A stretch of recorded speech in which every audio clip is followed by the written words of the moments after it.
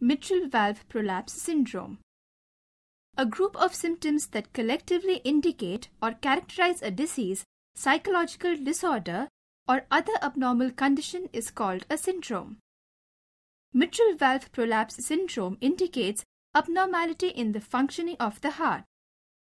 The connective tissue of the leaflets and chordae in the valves undergo degeneration. Collagen forms on the leaflets and chordae and enlarges them.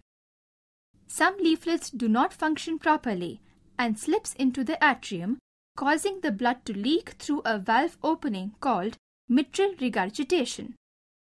MVP can lead to heart failure and abnormal heart rhythms. MVP is also known as click-murmur syndrome and Barlow's syndrome.